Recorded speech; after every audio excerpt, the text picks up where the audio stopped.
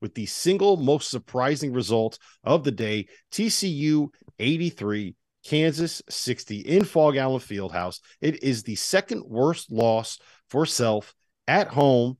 The worst loss was a 25-point loss to Texas back in 2021, and it is the largest home loss ever by a top 2 team in the AP poll. And there have only been 6 times in 67 seasons, RC, that Allen Fieldhouse has been a thing where Kansas has lost in that building by more than 20. For the first time ever, TCU can call themselves victors in Allen Fieldhouse. What do you make of this result?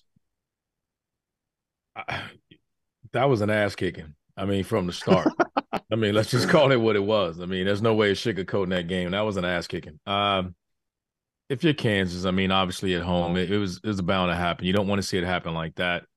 I think there are some things that they're going to have to adjust. I mean, the biggest concern that I had about Kansas going forward is I'm a huge fan of DeJuan Harris, but he's got to figure out a way to be more effective. Just a threat to score.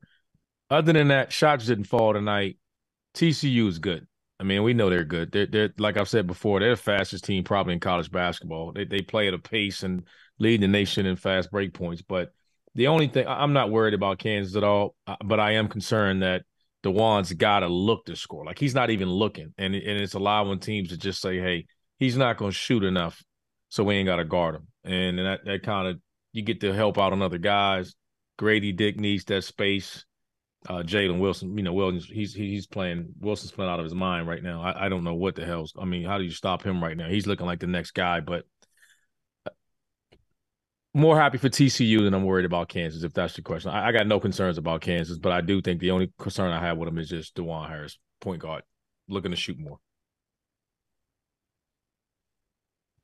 Yeah, for me, when I watch Kansas, I think they've been getting off to slow starts lately, and they've been having these comeback wins. And you can only do that for so long. And to me, Allen Fieldhouse is the toughest place to play in college, and they've been getting away with that for a little bit. But TCU, just like RC said, they came in there and kicked their ass and kind of woke them up. Am I worried about Kansas? No, I don't think they had a good shooting night. I think Grady Dick really struggled, and I don't think that's going to be an issue going forward. He is a freshman, and he was, they're going to have those lapses at times, but yeah, they got off to a bad start like they've been doing, and they just couldn't come back.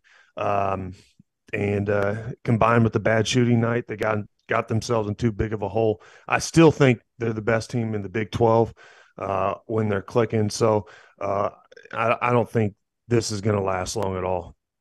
I am a little bit worried about Kansas. I want to throw this back to you guys. You mentioned RC. DeJuan Harris, last 3 games, 1 for 13 from the floor, 1 for 5 from 3. He scored a total of 3 points. Jalen Wilson, last 2 games, he has 68 points. The rest of the team has 75. If he has anything close to an off night, then they get blown out in those 2 games. Oklahoma State, they came from behind at home to win. Texas Tech, they came from behind on the road to win. Oklahoma, they came behind from home at home to win. Iowa State, they came from behind at home to win.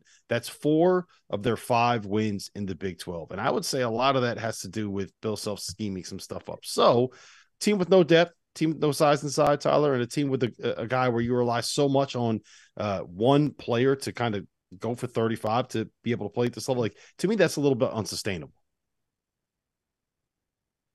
Well, I've seen other players have big days. The KJ Adam kid a few weeks ago had 22 points. I think Grady Dick is one of the best freshmen in the country, top 3 in my opinion.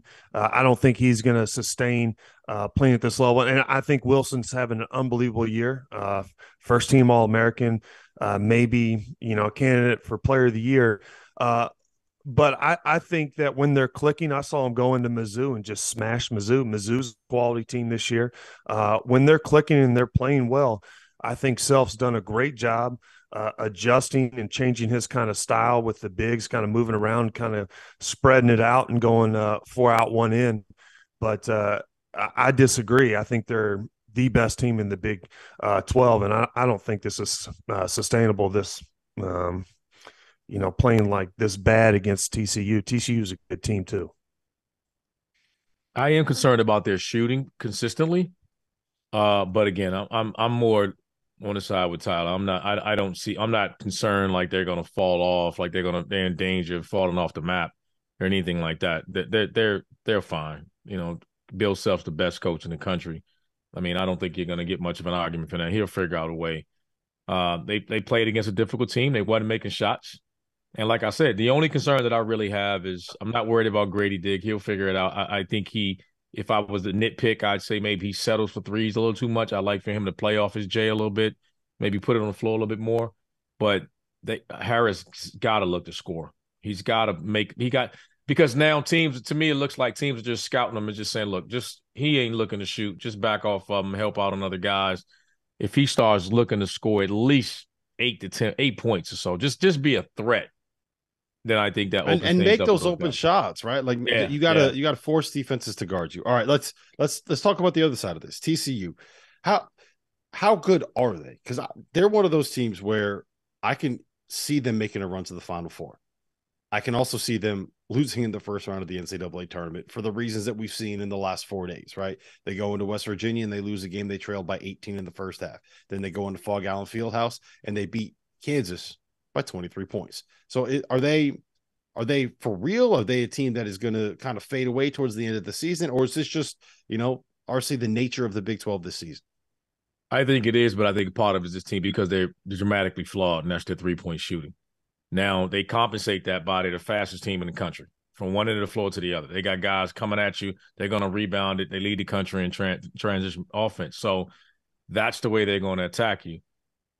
Are you going to commit to going to the glass? Because if you go to the glass and don't get it, you're giving up buckets. They're attacking you. We're going to talk about that later. I mean, you got guys.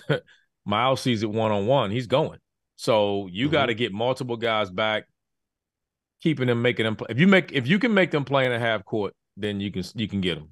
And some teams, if that's their philosophy, not going to the glass, coming back, you got a shot. But today they shot it well. They were 8 of 15 from behind the line. If they shoot at that clip, I don't know who's beating them, if anybody's beating them. But if you ever watch them play against them, they're going to make 8 threes. Oh my God! If they hit 8 threes, forget about it because they're so fast. They got so many guys attacking you off the dribble. They're a serious problem. But if you can get back, make them play 5-on-5, I think that's the kryptonite.